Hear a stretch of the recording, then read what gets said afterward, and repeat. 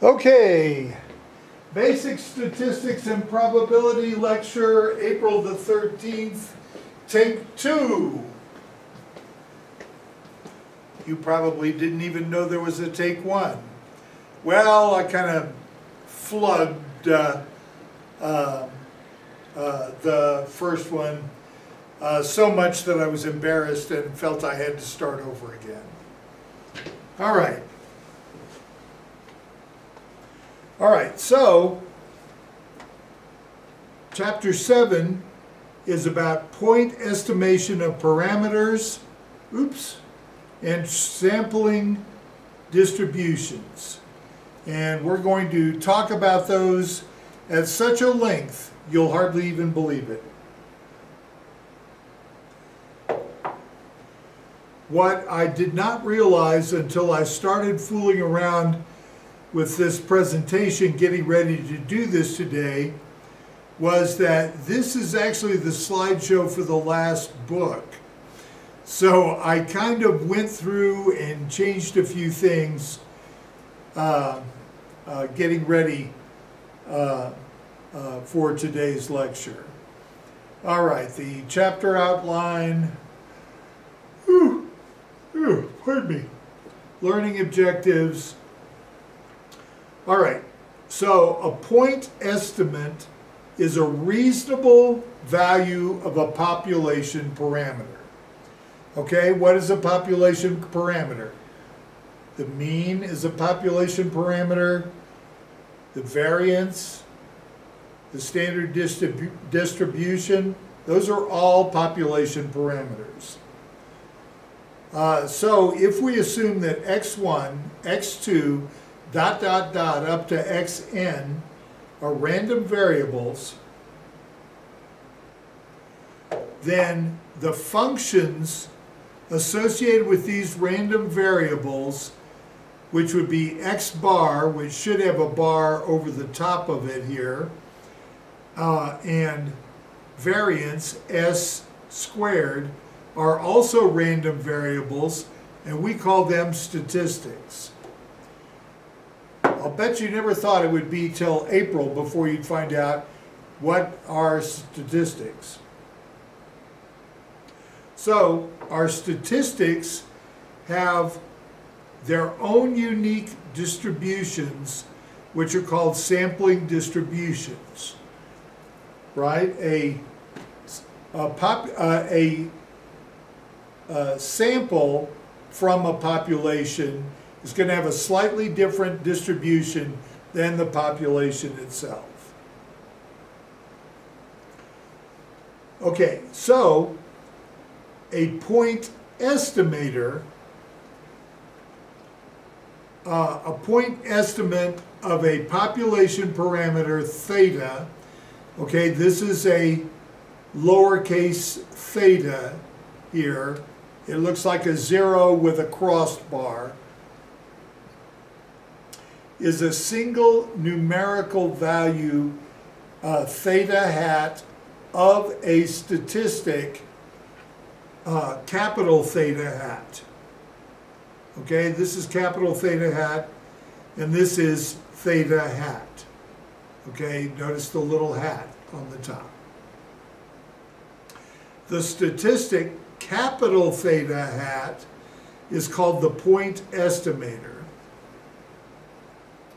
So, as an example, suppose the random variable x is normally distributed with an unknown mean mu. The sample mean is a point estimator of the unknown population mean mu. That is to say, mu hat equals x bar. After the sample has been selected, the numerical value x bar is the point estimate of mu. So, if x1 equals 25, x2 equals 30, x3 equals 29, and x4 equals 31, the point estimate of mu is x bar equals 25 plus 30 plus 29 plus 31. That quantity divided by 4 equals 28.75. Right? This example is on page 150 in your book.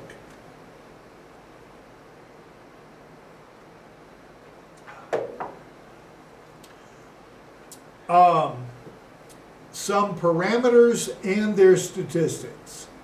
So our parameter mu is the mean of a single population, and its statistic is x bar. All right, you may notice this looks a little messed up because I was not happy with what they had done, and I went back and put in my own symbols. Our sigma squared, our variance of a single population, has a statistic of s raised to the second power, or the sample variance. Sigma, our standard deviation of a single population, has a statistic of s, or sample standard deviation.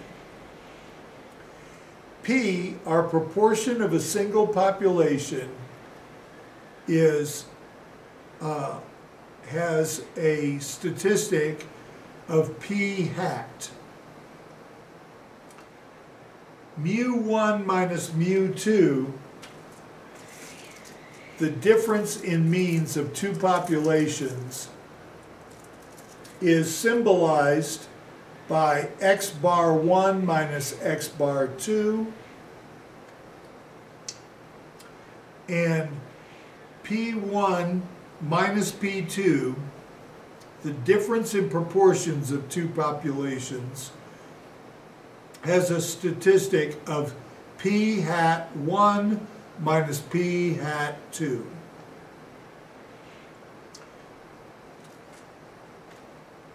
So there could be choices for our point estimator of a parameter.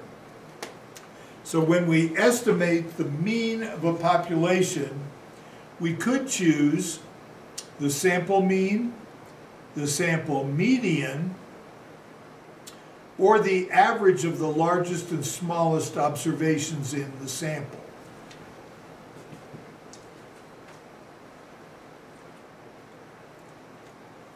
Okay, so let's look at some definitions. The random variables x1, x2, up to xn are a random sample of size n if the xi's are independent random variables. In other words, it can't depend on what came before or what comes after. Every xi has the same probability distribution.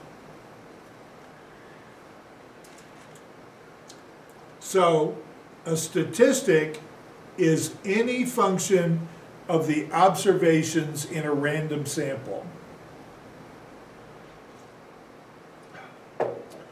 The probability distribution of a statistic is called a sampling distribution. Okay, so that gets us through our definitions and brings us to the central limit theory.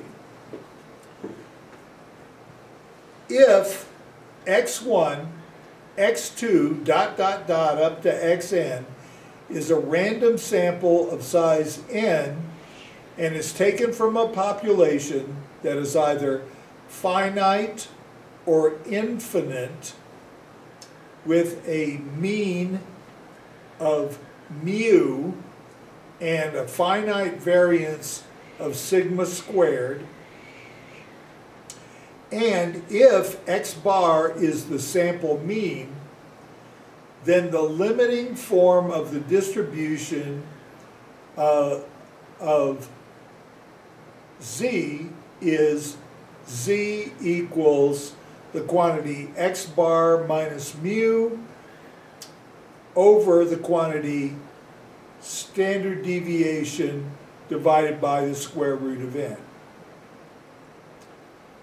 As n goes to infinity, in other words, n is getting bigger and bigger and bigger and bigger, this is the same as the standard normal distribution. All right, so we're looking at an example of the central limit theory. So suppose that our random variable x has a continuous uniform distribution. And that distribution is f of x is equal to 1/2 from 4 less than or equal to x less than or equal to 6. Otherwise, it is 0. So find the distribution of the sample mean of a random sample size n equals 40. All right. So, by the central limit theorem, the distribution of x bar is normal. Why is that? Because we got a pretty large sample size. We usually figure that if you have a sample size of at least 30, then then probably we can treat it as a normal distribution. All right, in this case though, we follow the rules for a continuous uniform distribution. So our mean equals b plus a divided by 2, or 6, oh bloody hell, 6 plus 4 divided by 2 equals 5. Our variance is going to be, our variance is the quantity b minus a squared divided by 12, 6 minus 4 squared, that's 2 raised to the second power is 4 divided by 12. 4 divided by 12 is 1/3. And that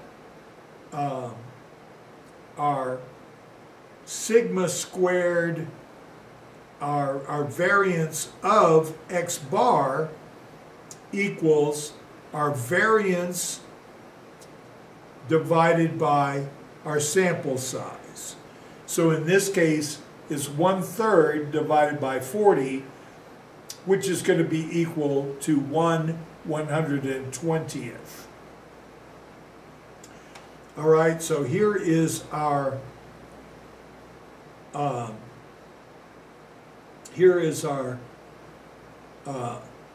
distribution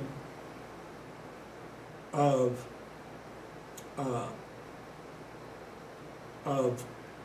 x bar, and our variance of x bar equals 1 divided by 1/20th.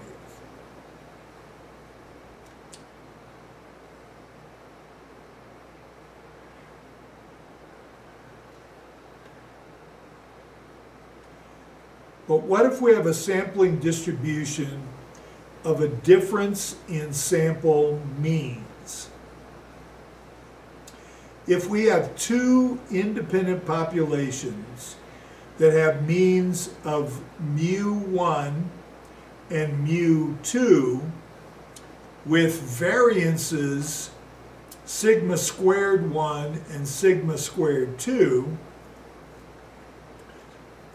and if x bar 1 and x bar 2 are the sample means of two independent random samples of sizes n1 and n2 from these populations, then our sampling distribution equals of z equals the quantity x bar 1 minus x bar 2 minus the quantity mu 1 minus mu 2 is divided by the square root quantity of the variance 1 divided by n1 and variance 2 divided by n2. We say that is approximately standard normal if the conditions of the central limit theorem apply. If the two populations are normal, then the sampling distribution of z is exactly standard normal.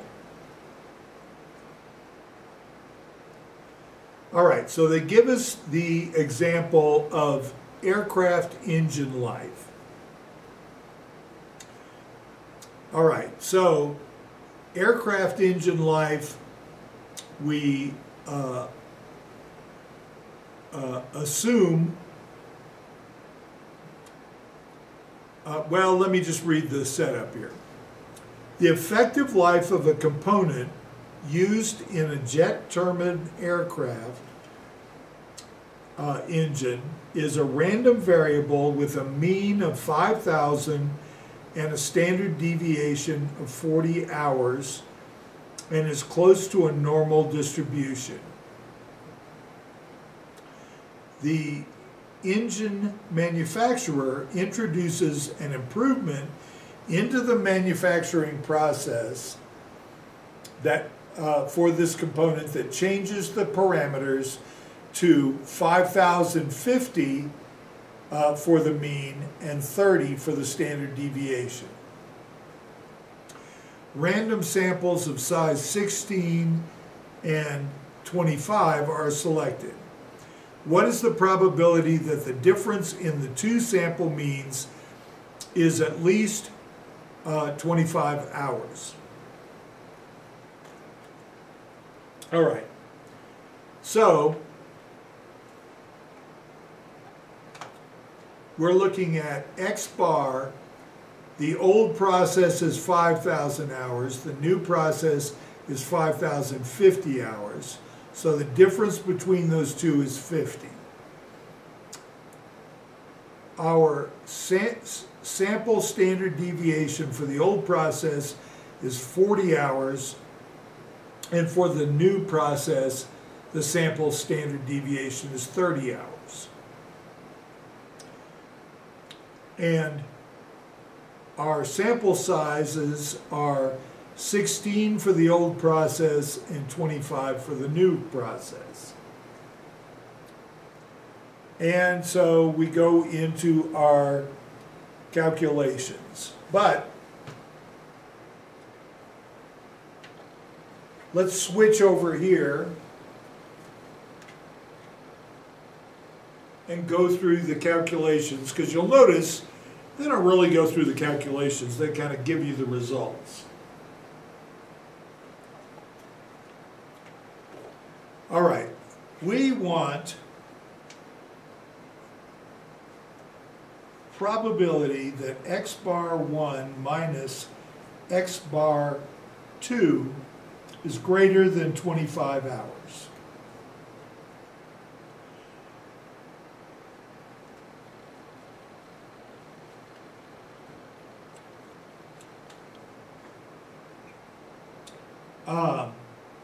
When we are looking at that, we're going to say, all right, well, z, our z-score, is going to be equal to 25 minus 50 and that is divided by the square root quantity of 40 squared divided by 16 plus 30 squared divided by 25, and that will give us our z-score. All right, well, pardon me 1 second.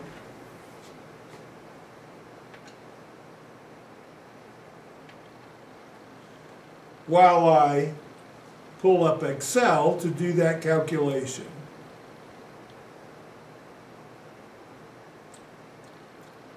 Since y'all missed the part on the last presentation when I couldn't find my calculator. All right, so we're going to say that z equals, first of all, 25 minus 50. That is divided by the square root quantity of 40 raised to the second power divided by 16 plus 30 raised to the second power divided by 25.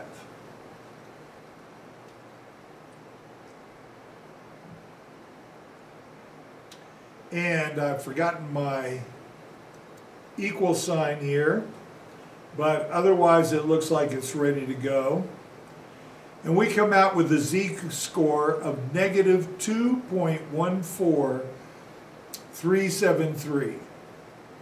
Well, we can probably throw away 373 since that won't do us much good at all.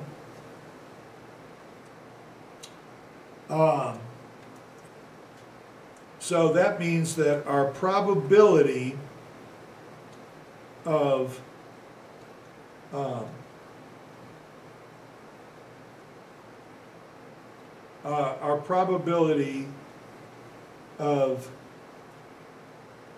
x bar 1 minus x bar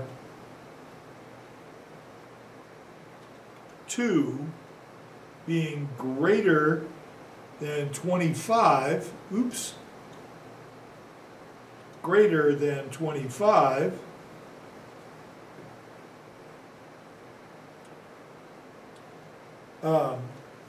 gives us a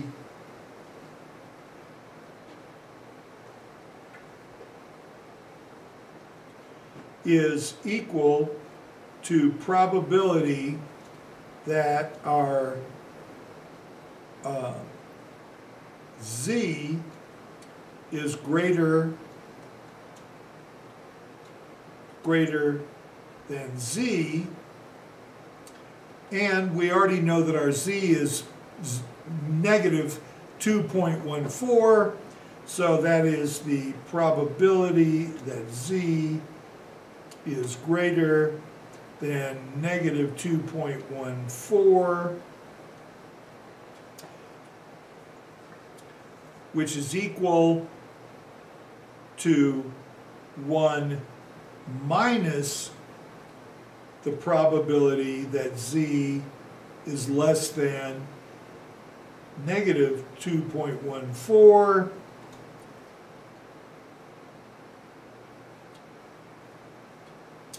which means we can look that up in the book, or we could cheat and say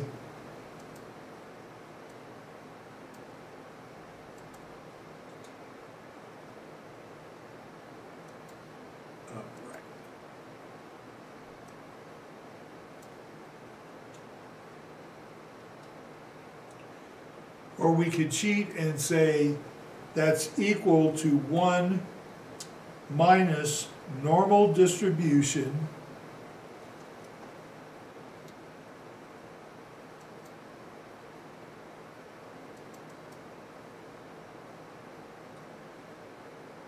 Um, how did they do that in the oh, no, right, norms S. All right, sorry. Let's go back to this far. All right, norms S distribution, and our Z is negative 2.14373. And we want it to be cumulative, so I hit true. Close parenthesis, and Bob's your uncle.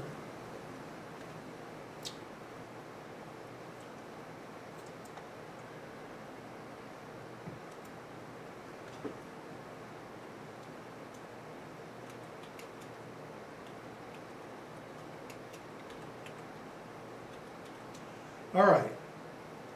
Rename that.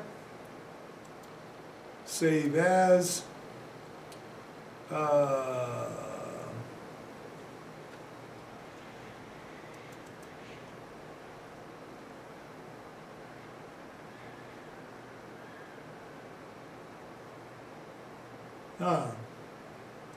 All right, well, I'm not sure, but I think I'll just go ahead and instead of saving it as examples chapter 7, I'll save it as chapter 7 examples.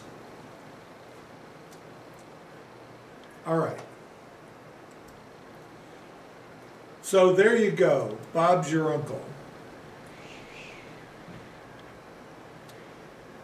Now, before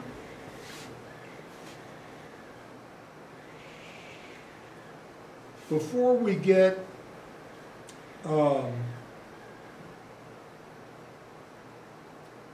too far away, let's do another example.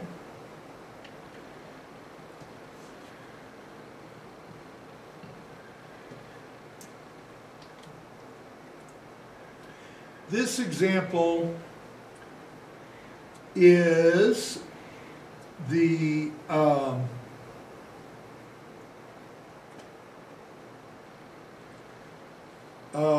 problem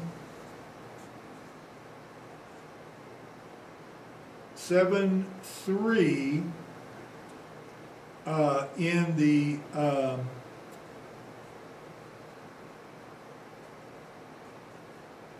fifth edition book.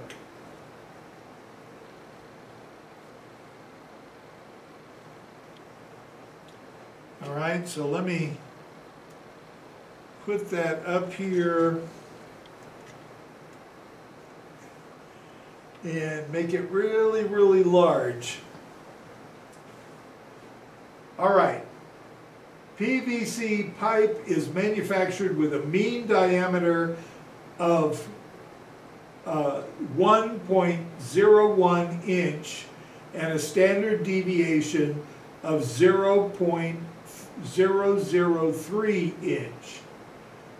Find the probability that a random sample of n equals 9 sections of pipe will have a sample mean diameter greater than 0.009 inches and less than 1.012 inch. All right, so let me hold that here.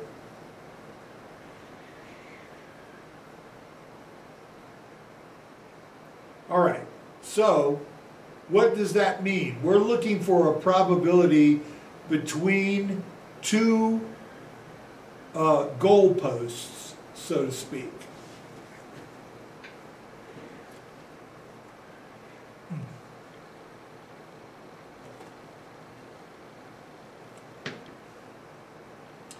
All right, so our mean diameter is 1.01 inches.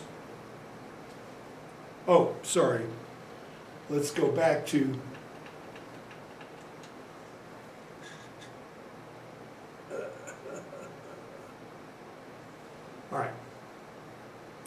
our mean is 1.01 inches. Our standard deviation is 0.003 inches.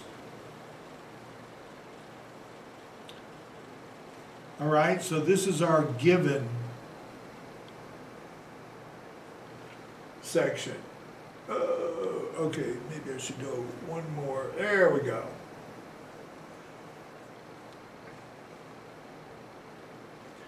All right, now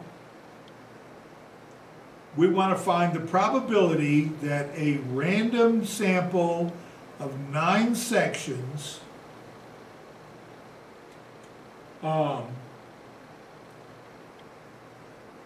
will have a sample mean diameter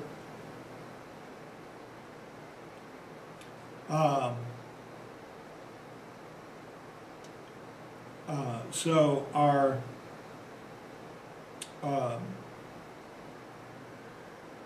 sample mean diameter, right? So in other words, we're looking for the probability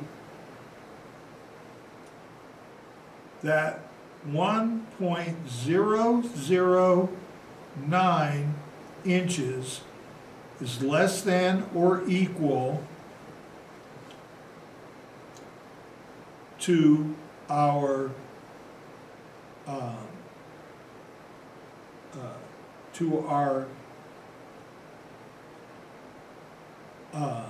sample mean less than or equal to 1.012 inches.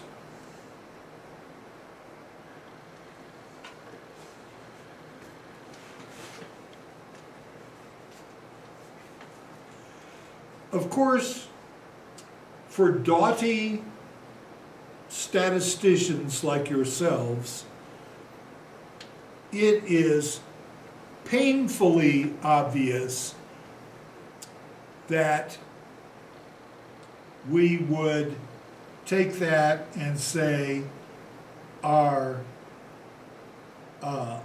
our probability of being in between 0.009 inches less than or equal to mu, I'm going to go ahead and change to mu, less than or equal to 1.012 inches, right? How are we going to do that? We're going to change that to the probability of mu being less than or equal to 1.012 inches minus the probability of 1.009 being less than mu.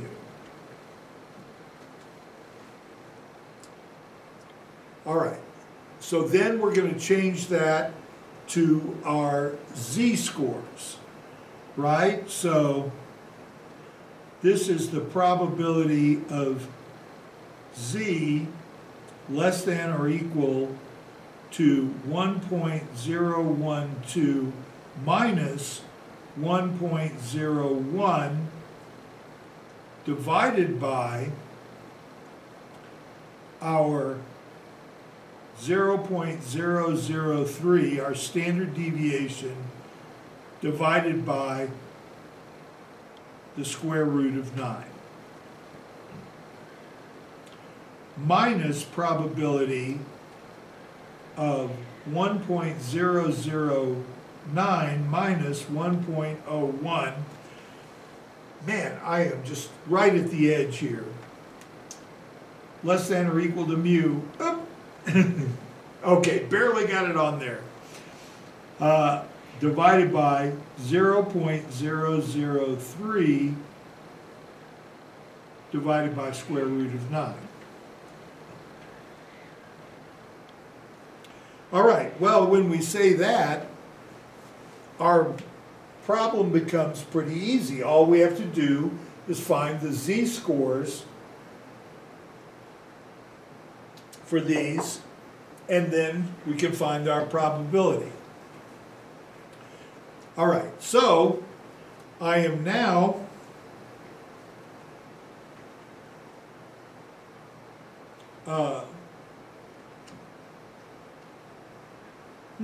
well, maybe I'm not.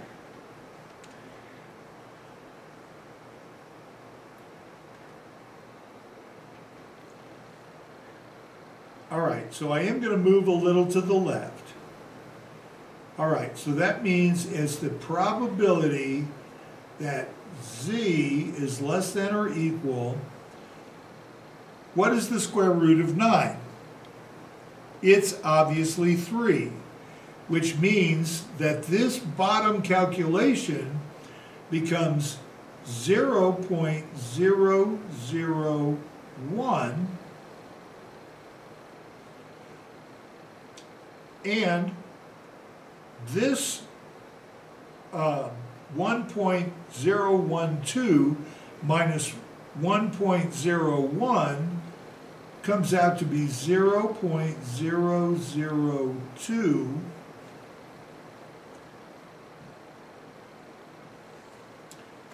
And what is, oh, wait, it's a negative. And what is 2 divided by 1?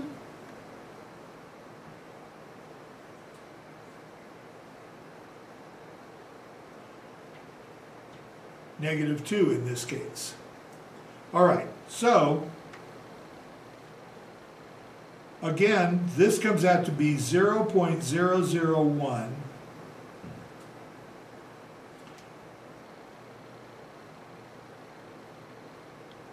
Oh, excuse me, that should be a positive 2.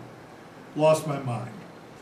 All right, 0.009 minus 0.001 means that the probability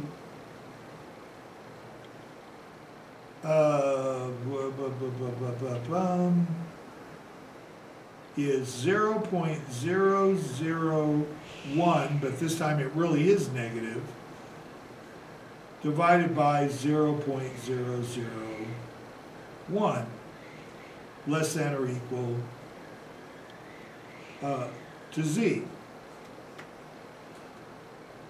In which case this is -1, so it's minus probability that -1 is less than z.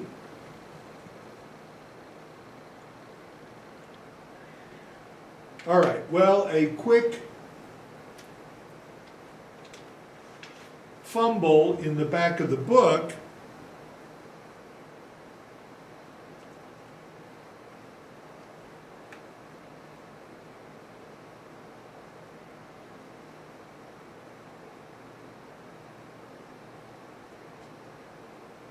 says that a z-score of 2 is equal to 0.977250, and a z-score of -1 is 0.158 655.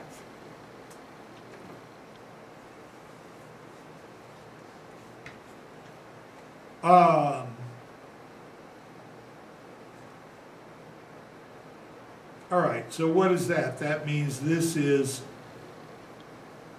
5. That makes it 4 here. 9.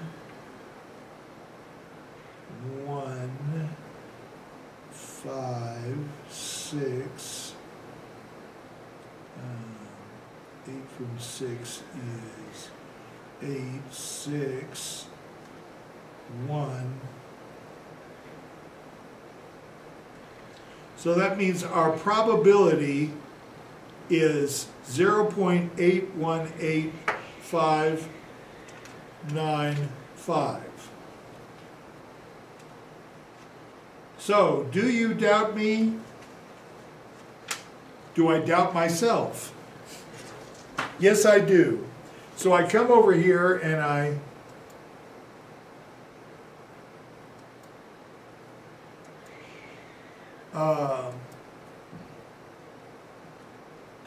problem 7-3, uh-oh, that's not a 7, that's an ampersand.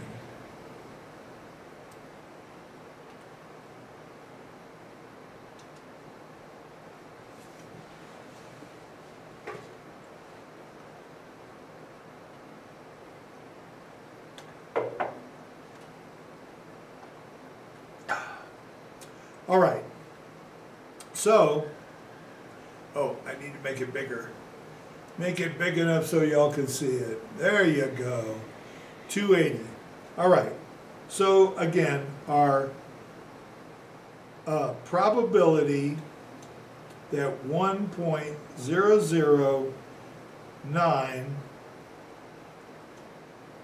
is less than or equal to mu less than or equal to 1.012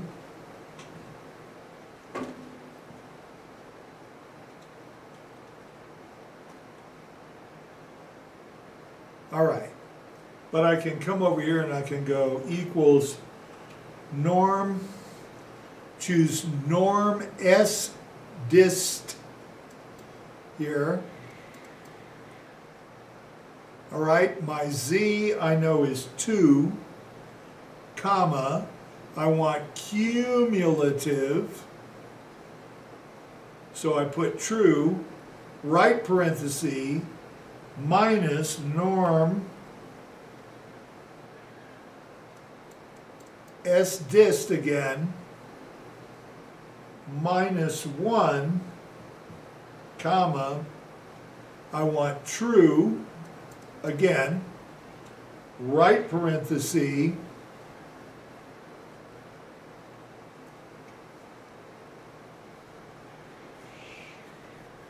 okay, oh, one mistake here.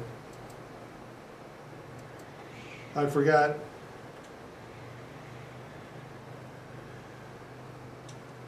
Oh, and y'all missed that whole thing because I had it on camera view instead of on PC view. So sorry about that. What a mistake on my part. All right, so we can see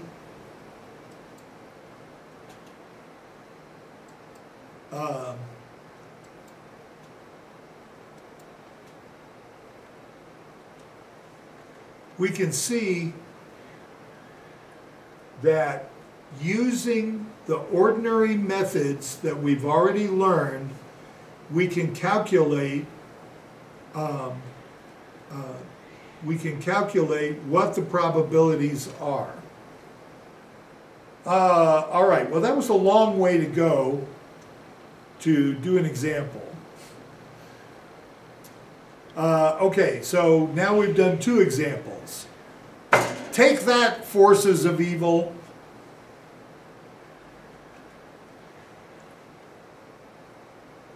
All right, now, in this schema, we have unbiased point estimators and biased point estimators. The point estimator, capital theta hat, is an unbiased estimator for our parameter theta if the expected value of capital theta hat is equal to theta. All right, so it's only an unbiased estimator if the expected value of capital theta hat is equal to theta. If the estimator is not unbiased, not unbiased, that means biased. Then the difference, expected value of capital theta hat minus theta, is called the bias of the estimator theta, capital theta hat. The mean of our sampling distribution of capital theta hat is equal to theta.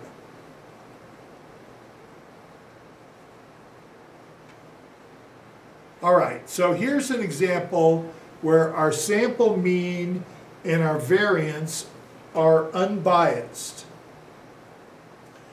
So x is a random variable with mean mu and a variance of sigma squared. Let x1, x2, all the way up to xn be a random sample of size n. Show that the sample mean, x bar, is an unbiased estimator of mu.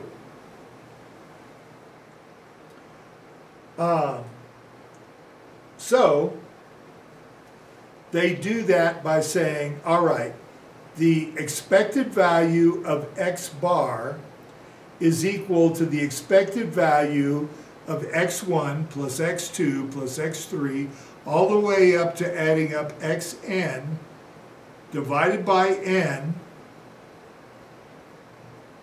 All right, so far, no worries. Then they say, well, that is equal to 1 divided by n times the expected value of x1 plus the expected value of x2 plus the expected value dot dot dot up to plus the expected value of xn. Well, the expected value of each of those is mu. And how many mu's are there going to be? There's going to be n mu's. So 1 divided by mu times n mu's is just going to be equal to mu.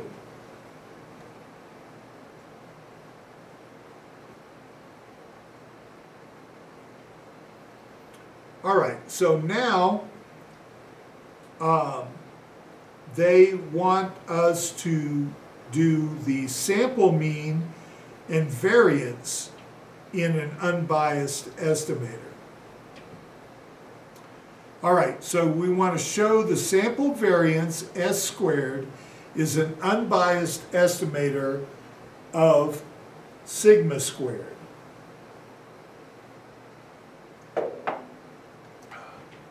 The expected value of S squared is equal to the expected value of the summation from I equals 1 to n of the quantity x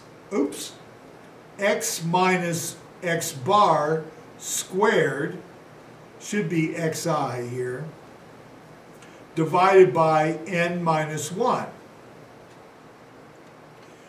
That is going to be equal to 1 minus, divided by the quantity n minus 1 of the expected value of the summation from I equals 1 to n of xi squared plus x bar squared minus 2 times x bar times xi.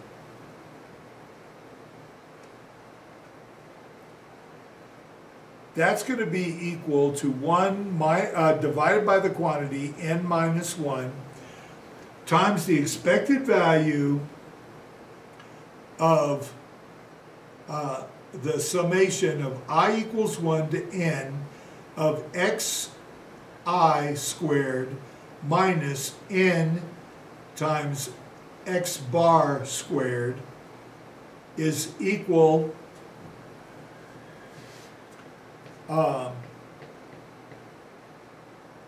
equal to 1 divided by the quantity n minus 1 times the summation from I equals 1 to n of e of xi squared minus n times e of x bar squared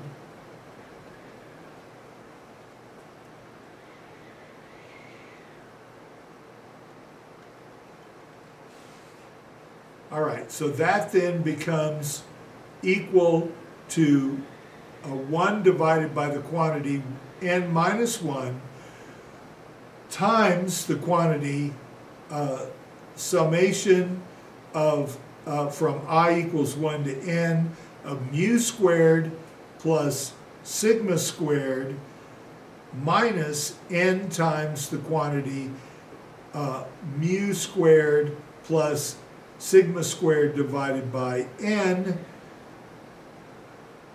quantity. Pardon me.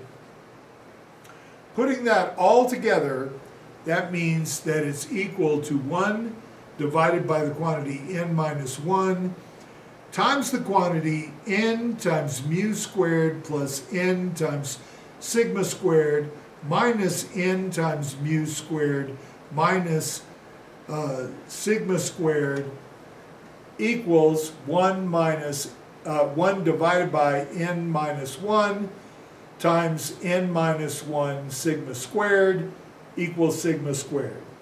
Oy vey, did we go a long way to get that.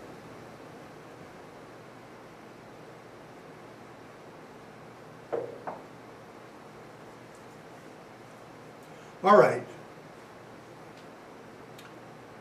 So then we want to think about the minimum variance unbiased estimators. So if we consider all unbiased estimators of theta, the one with the smallest variance is called the minimum variance unbiased estimator, or MView.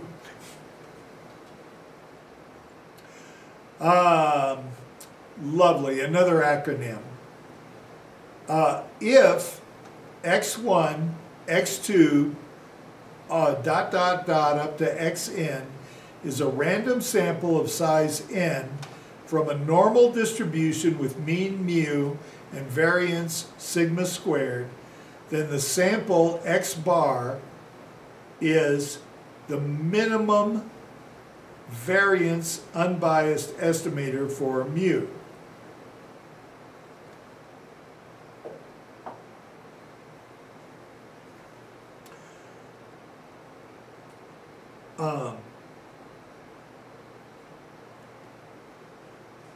All right, so our standard error of an estimator, capital theta hat, is its standard deviation, which is given by sigma of, the standard deviation of capital theta hat is equal to the square root of the variance of capital theta hat.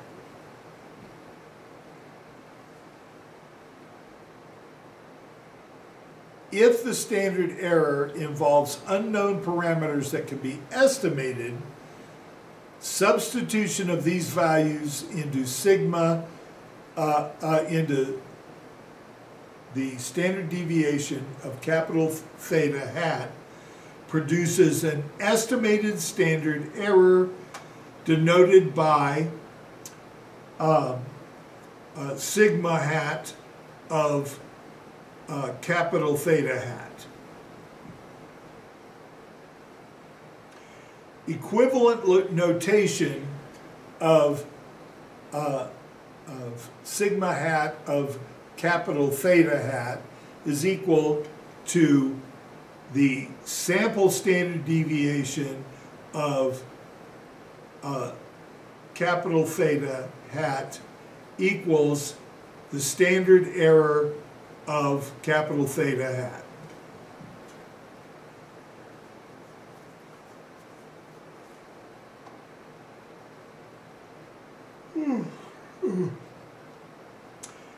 If the xi's are from a distribution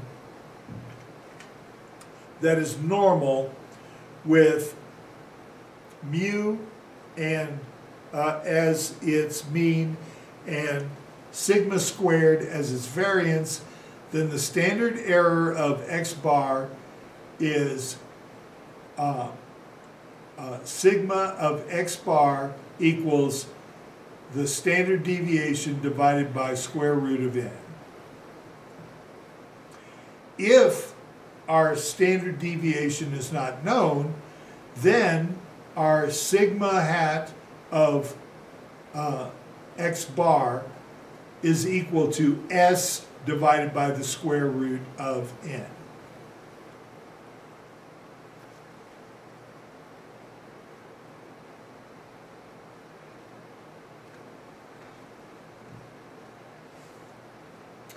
All right, so then we do an example.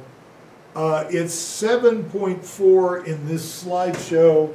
I'm willing to bet in your book it is not 7.4, just because, oh, I'm lying, it is 7.4 in your book as well.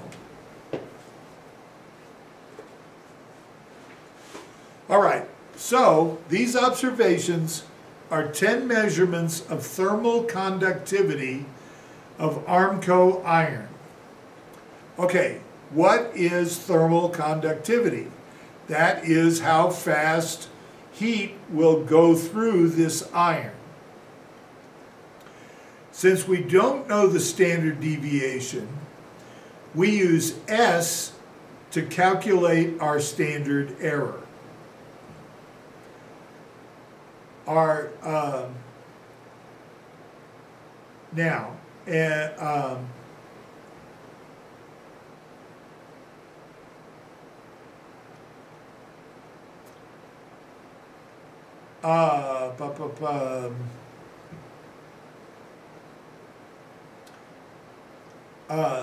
since the standard error is 0.2% of the mean estimate is fairly precise.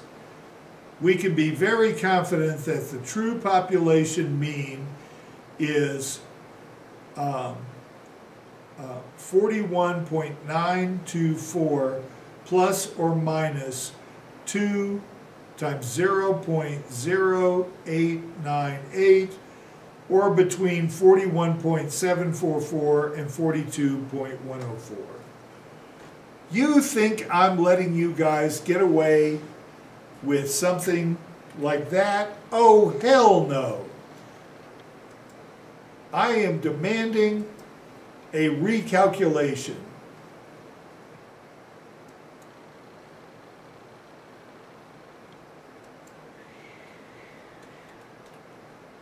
Oh, right.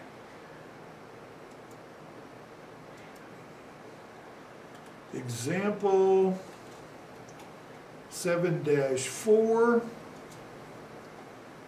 and let's make it big again as we usually do.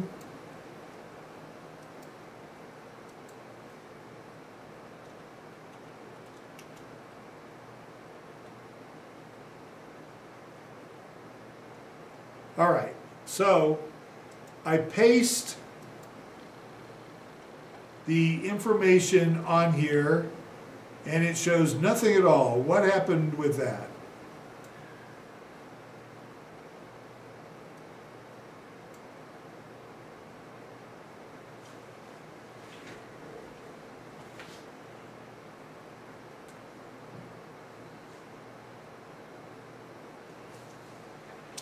Okay, apparently I've got to do it the old-fashioned way and copy out of the book. Damn it, I hate when that happens. All right, so here are my X's. 41.60. 41.48,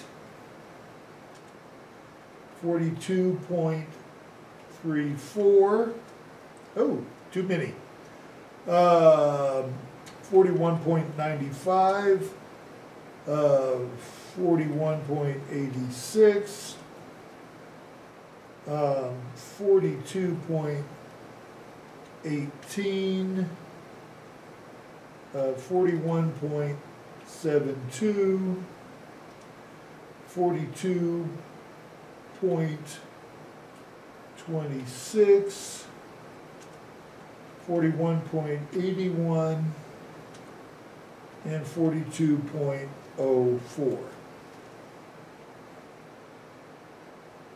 All right.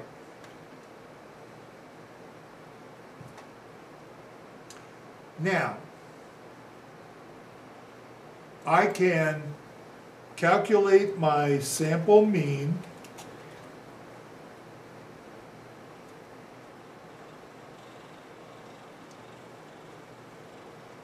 equals, average, just highlight all my numbers, right parenthesis. What else do I need? I need my standard deviation. All right, so my S equals, all right, now remember it's sample standard deviation. So STDE, all right, and I go down to stat dev S. Once again, I highlight my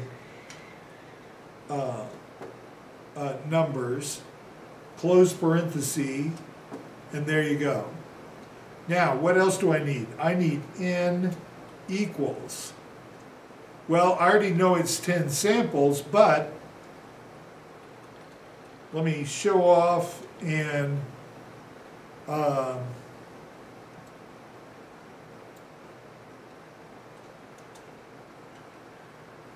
use the count function instead. All right, so fantastic.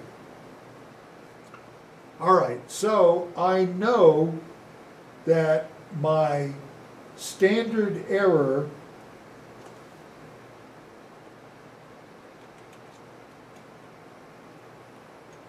is going to be equal to my sample standard deviation divided by the square root SQRT left parenthesis of 10.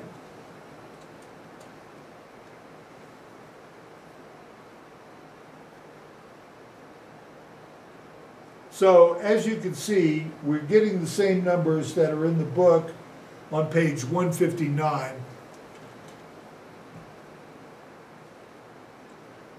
And Bob's your uncle.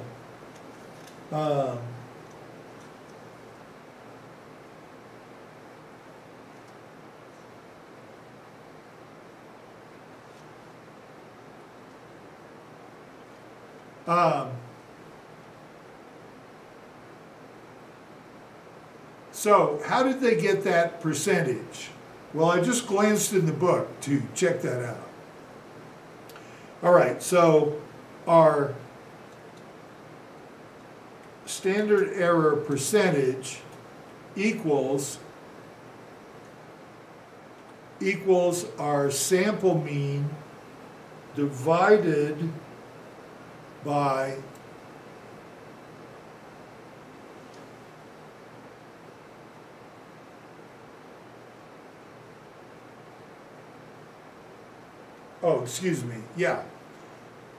divided by the standard error. All right, that ain't right. Oh, okay, I know. I flipped my numbers. All right, so standard error divided by, there you go. All right, so it's, if we do this as a percentage, and, there we go, percentage, 0%, I want more numbers than that.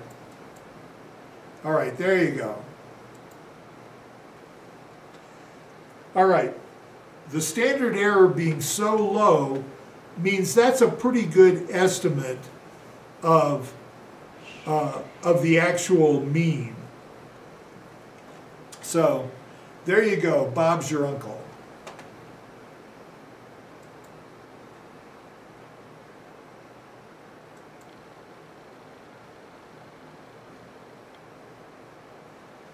All right, where are we sitting?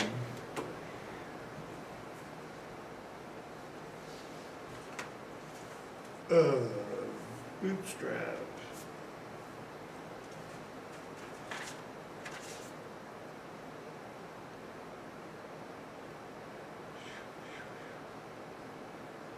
All right. I'm not sure I want to talk about bootstrap standard error.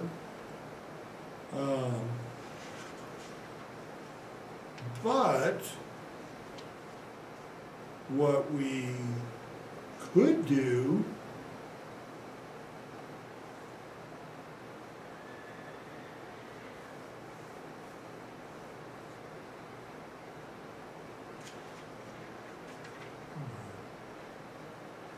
is do another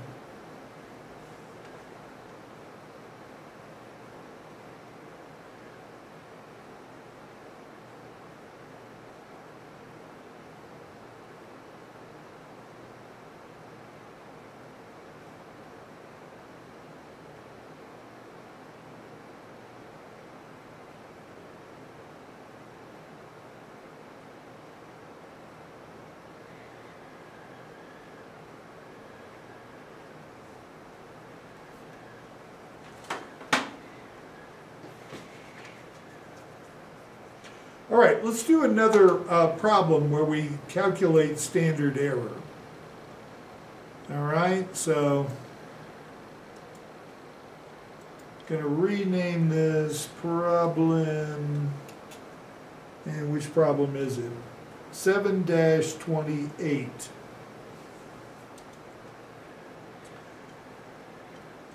All right, then I'm going to enlarge this outrageously. All right, so we have our xi's, xi,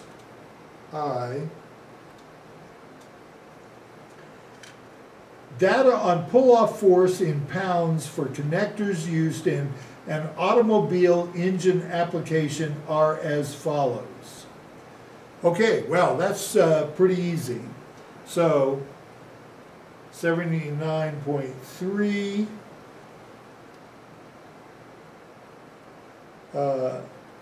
75.1, 78.2, 74.1, 73.9, 75.0, 77.6, 77.3, 73.8,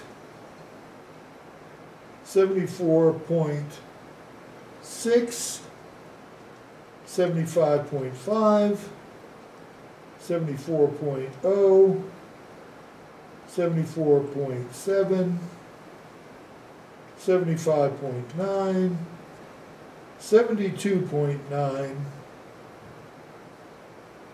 73.8, 74.2, 78.1, 75.4, 76.3, 75.3, 76.2, 74.9, 78.0, 75.1, and 76.8.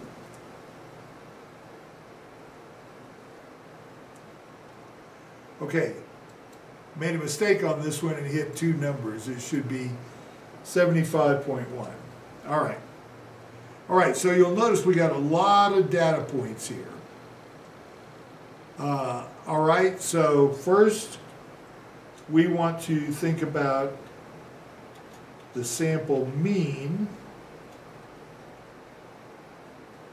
right? We're just going to do average left parenthesis equals average left parenthesis.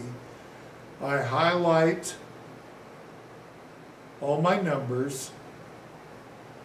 I do a right parenthesis, right? So it's equal average from A2 to A27. All right, so we've got our sample mean.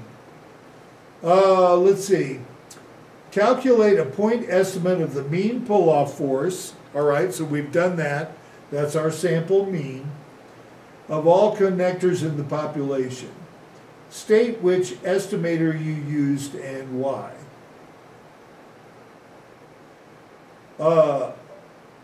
Okay, well, we used the sample mean. Calculate a point estimate of the pull-off force value that separates the weakest 50% of connectors in the population from the strongest 50%. All right, how do we do that? That means that the point where we separate the 50 lowest pieces of data from the 50 highest pieces of data is the median. And we know how to do that easily enough. We come down here and we highlight all of our numbers. All right, so it's telling me way down here, way down here, that there's 26 rows. All right, I leave those highlighted. I go to data and I go, I want the lowest to the highest.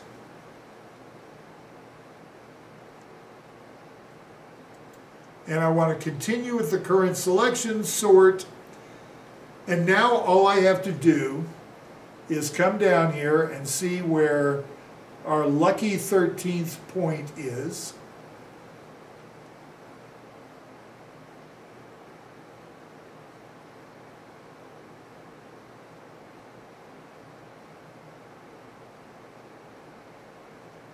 All right. That means that because there's 26 data points, that means between 13 and 14 is our median. Okay, so we can see that 13 and 14 are right here, right? So I can say my median equals, and I can do this one of several ways. I can just go, equals left parenthesis A14 plus A15 divided by 2. Or I could have done equals average and just put in those 2 points. Right? There you go. All right.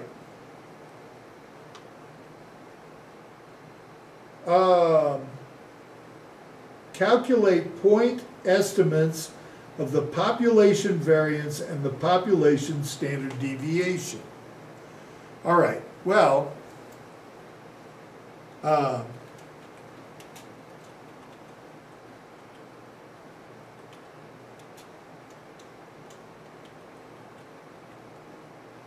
my estimated population variance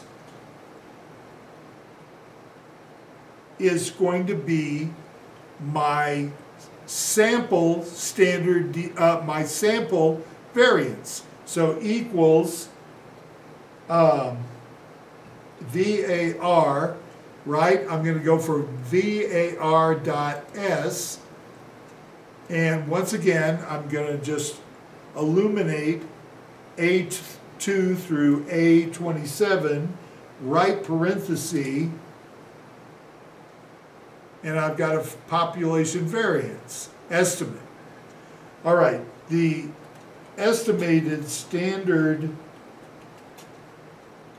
deviation, well, I could just take the square root of the 2.738154, or I could say equals STDEV dot S, and again, I just highlight my numbers,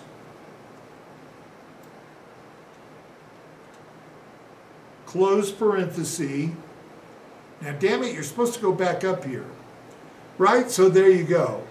All right, easy peasy, lemon squeezy.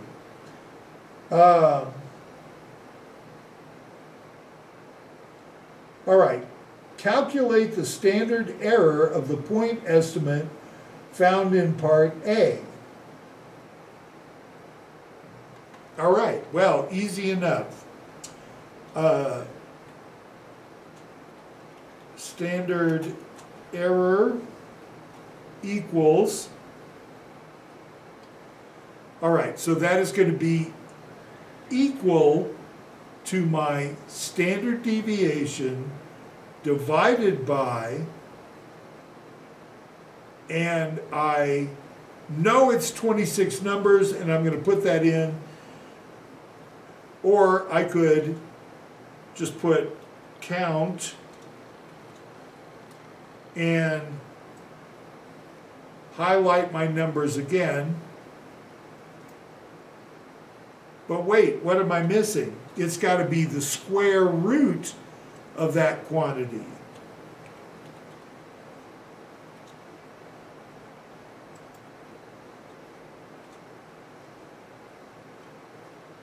This is why sometimes when you're working with Excel, things start to get really messy. You have one function that's nested in another, nested in another, nested in another. All right. Now, they want the interpretation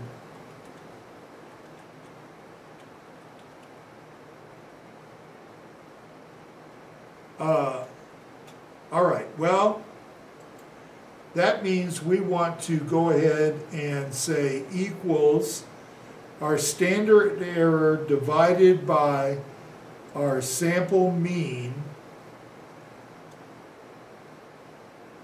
We want that as a percentage, and again, we want it, all right, so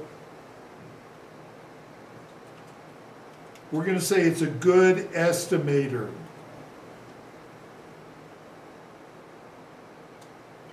Although usually we spell estimator with fewer A's.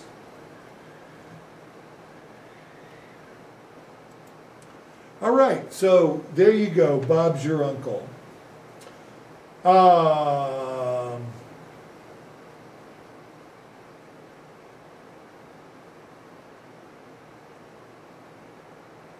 Okay, calculate a point estimate of the proportion of all connectors in the population whose pull-off force is less than 73 pounds. Okay, well, we know it's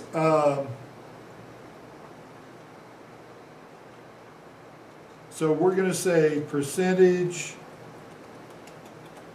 less than 73 pounds.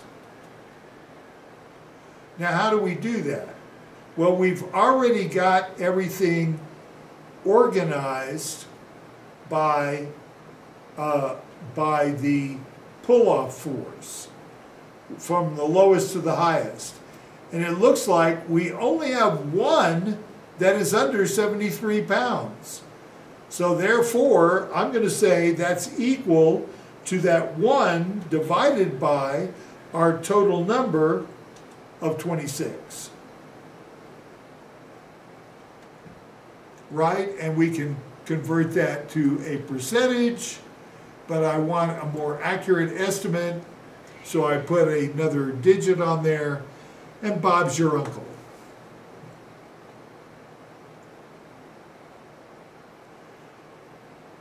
All right.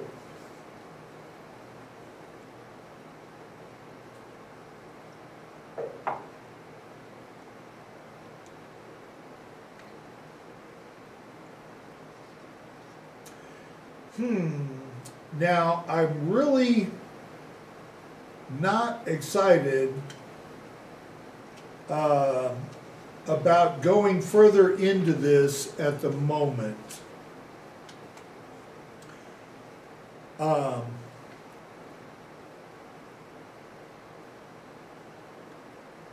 So, I tell you what, let me set up a problem here. I'm going to put this file on your Moodle.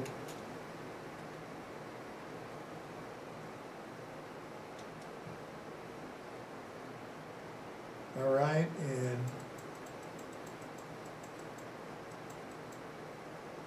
all right, so here are our xi's.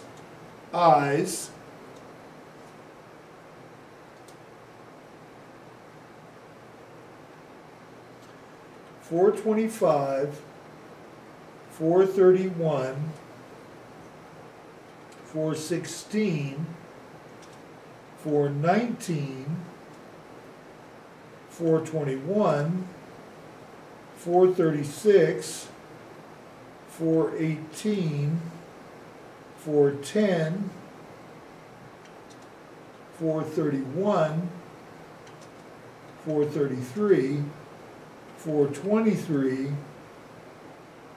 $426, $410, $435, $436, $428, $411, $426, $409, $437, $422, $428, $413, $416. All right. But I can see here I forgot to hit the enter key, so I'll fix that. All right, data on oxide thickness of semiconductors are as follows. All right, so these are the thickness of oxide conductors, and there are apparently 14 of them. All right, so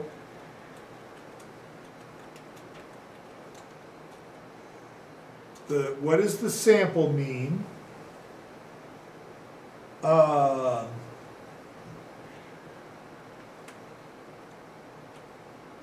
What is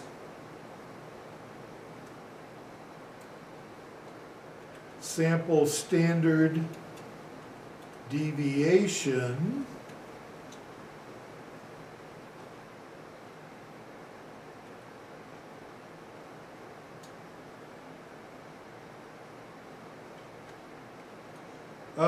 What else do we want to know? We want to know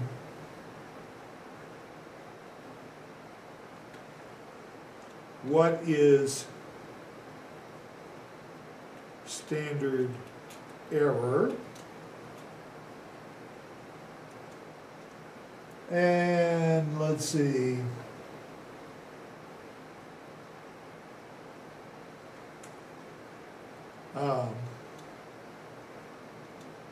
what is the median,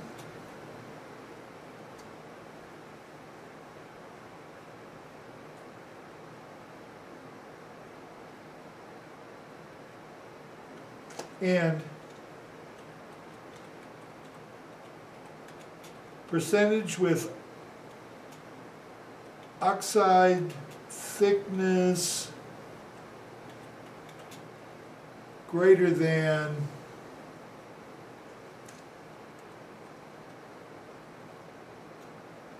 430.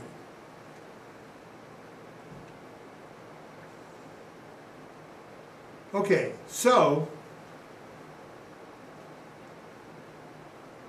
look, this gives you a chance to work with the Excel and to calculate this stuff separately than the homework that I'm going to assign on Wiley Plus. Okay, so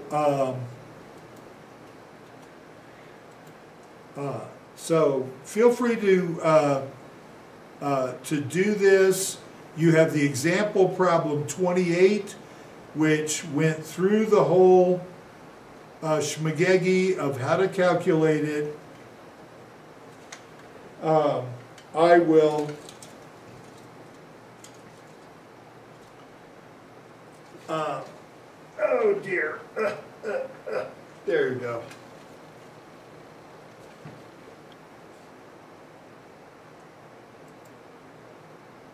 All right, file, save as.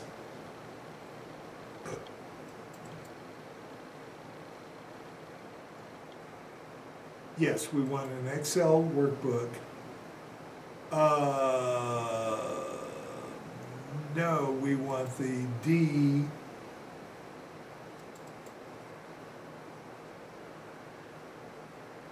Save. I will put this on. I will put this on Moodle for you to be able to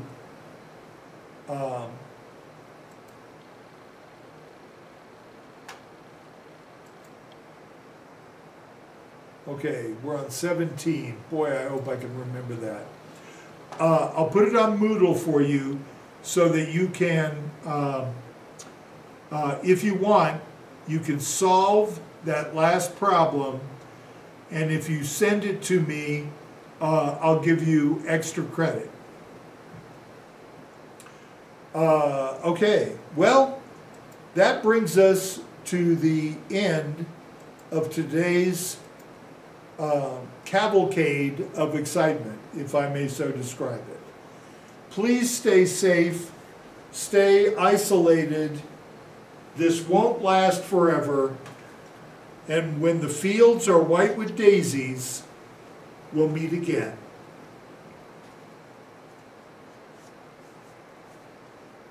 Okay, and here I am trying to...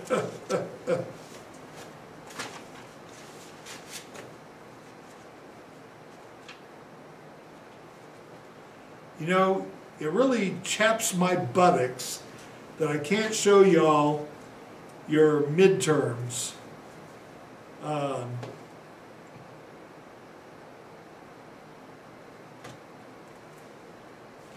But, oh well.